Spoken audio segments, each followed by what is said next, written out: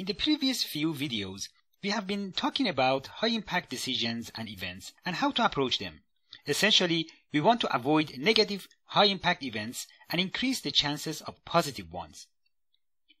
We have discussed the concept of expected utility as well as the maximum possible harm the situation presents. While you probably shouldn't buy insurance on small things, homeowners insurance, health insurance, and life insurance are all very, very important.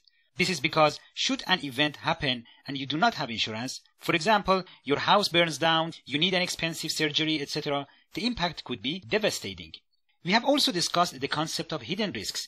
Just because a negative impact is not immediate does not mean it won't eventually happen.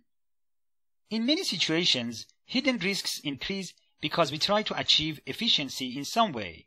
Remember the example that we discussed last time. Someone might drive too fast to save time, but in doing so, he is essentially increasing his chances of getting into a serious accident. In fact, it might be argued that the concept of efficiency is one that is emphasized far too much in everyday life and business. Oftentimes, the search for efficiency ends up exposing us to more negative events. Let me explain with an example. Recently, I read a very interesting book entitled How Not to Be Wrong by Jordan Ellenberg. The book contains many useful material. In the book, George Stigler, a Nobel Prize winner in economics, is quoted as saying, "If you never miss the plane, you're spending too much time in airports." What he means by this is that the earlier you are for your flight, the less likely you are to miss your plane. However, this also means you have wasted more time waiting around in the airport. In fact, the author did an expected utility computation to show that it is more efficient to be less early for your flights. Your chances of missing them may go up, but in the long run, it is more efficient. Now, I have some problems with this argument. Firstly, when you arrive early for a flight these days, there are many things you can do to not waste time. Read, work on your laptop, etc. But more importantly, by trying to increase your efficiency, you are decreasing your margin. This reduction in margin can expose you to several hidden and sometimes unknown risks. You are more likely to be late, so you will be in a hurry to catch the flight, which could cause stress, compared to the peace of mind that you have when you have enough margin. Also, having less margin could potentially cause you to drive faster to the airport, which increases chances of accidents, etc. And if you miss your flight, you increase the chances of something else down the line being negatively affected that you are not aware of it now. So when it comes to avoiding negative outcomes and increasing the likelihood of positive events, I believe the biggest tool we have is the concept of margins. If you are allowing decent margins in your life, you can usually avoid the domino effect when something goes wrong. Sometimes it may appear that this reduces efficiency, but it is a worthwhile sacrifice if we can avoid some negative high-impact events. If you have an appointment, meeting, etc., it is always good to arrive early.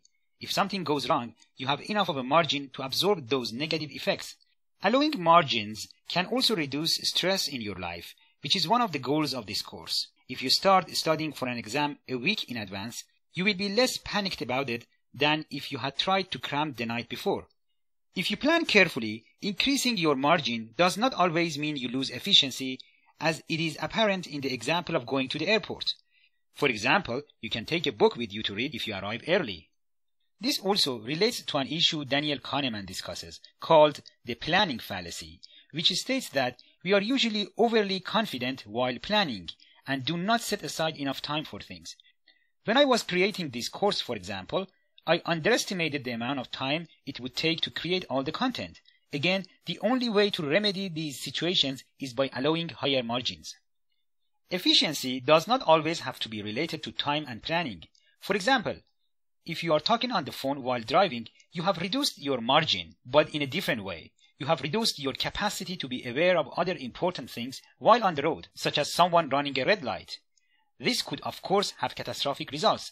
This is why you should plan a margin for all of your resources, not just time. For another example, I believe it is important to achieve a certain level of financial success. This is not to buy frivolous things, but rather to increase your margin.